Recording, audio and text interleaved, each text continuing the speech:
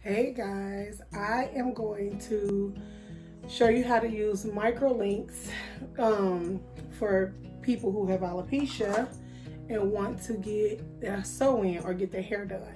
So we're gonna pretend that my mannequin here is bald in the top, but she has hair around the front and around the sides and the back, right?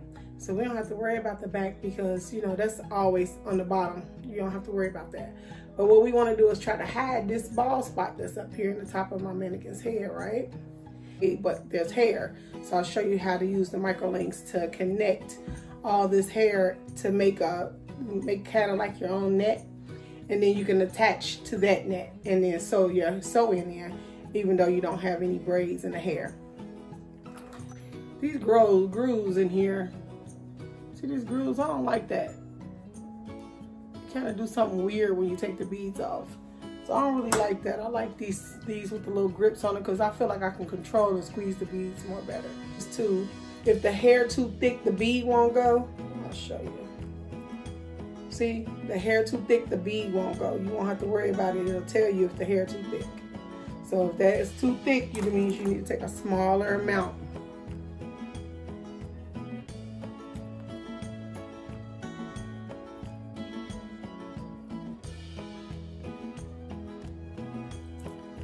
There we go. That's perfect. So that means we can work with that. So we're gonna work with that through here. That's why it's like that. Did you see there? All right. Keep watching.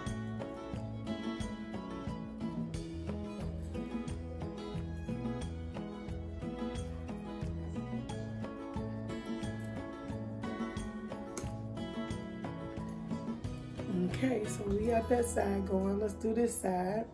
Got all my beads here. See all my beads? So then what you're gonna do is, whatever hair you don't need, you can just pull it back and then you just pull from what you need. This hair back, because this is the hair you're gonna be working with. All right. See how this hair is laying over the top? You're gonna make your own connectors. You take these two middle two right here, right? You're gonna separate these. Separate this into two pieces and pull it over here. And then you're gonna take hair from this one. Separate these two. And then you're gonna put these two strands together.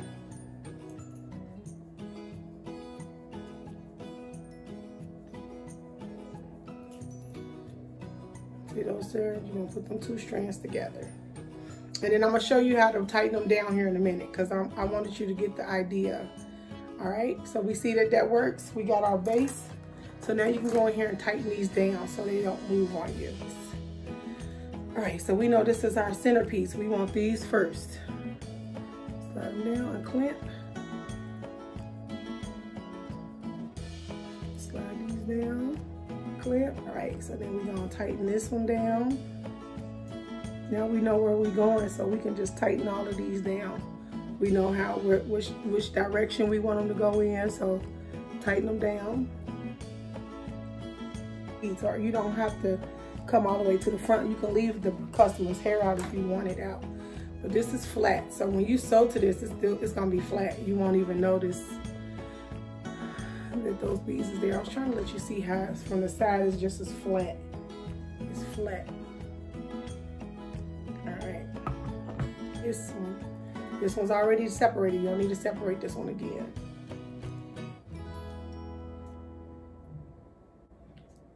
And we're gonna separate this one and then pull this one down.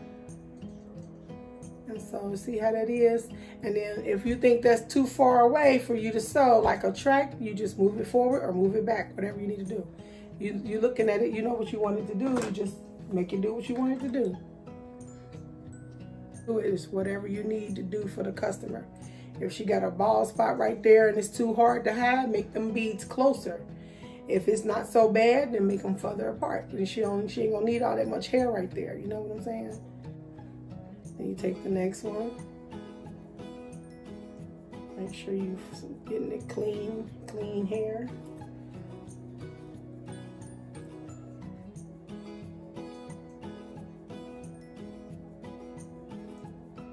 and be looking at the next one, seeing how thick and thin it is. If you need to pull a little bit of that hair to put in this one so that the other one won't be so thick, then do that. Pull it over there. Don't be scared to work. Do what you got to do. You can't do it wrong.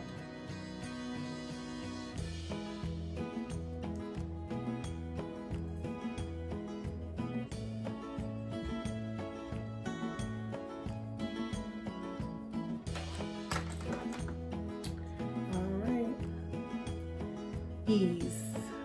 Feel like we can move this one up a little bit too. That one's a little too far back. We're gonna slide that one up, but you got a little V's in here, so you're gonna be able to sew.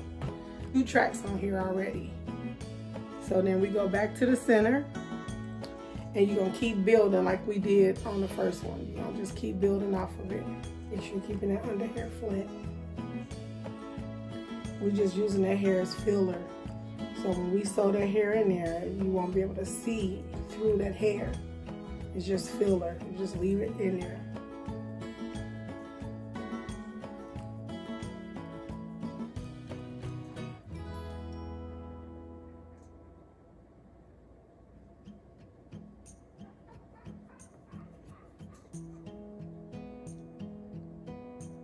Need separated, because don't get this filler hair caught up in there. You want to keep this filler hair flat.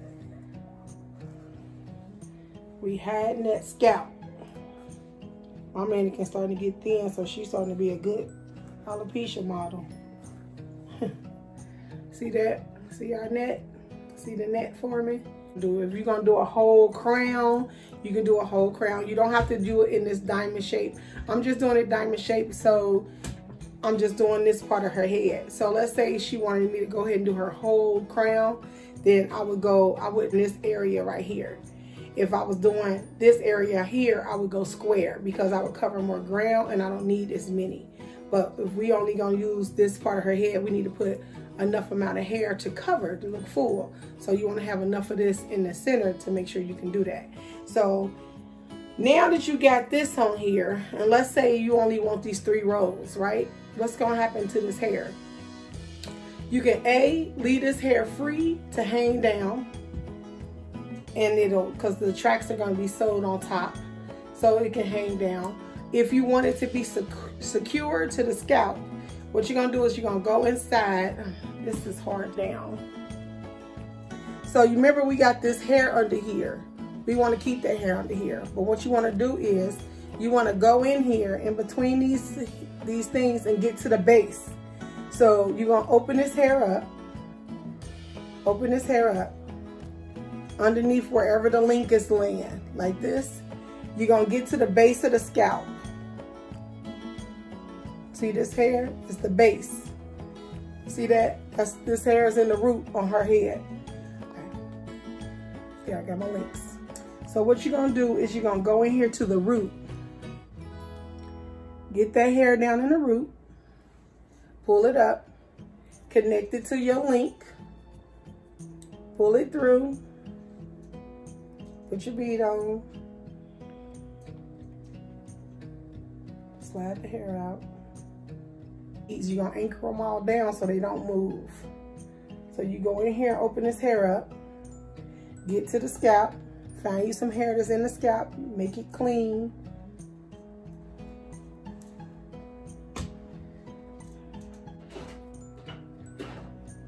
All right, you got your link, you got your scalp hair. You're just gonna slide this down to the scalp, anchor it.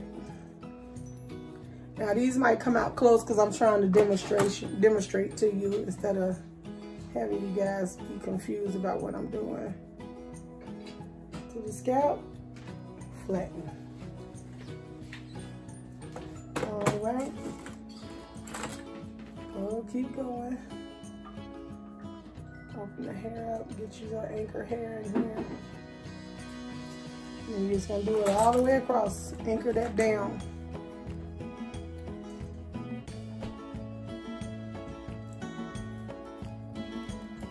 And since we're doing anchors, let's say this piece is too thick. You don't have to take all this piece because you anchor in this. This will be fine if you take half. You don't have to take all of it. It's still gonna anchor it. It's still gonna hold it down.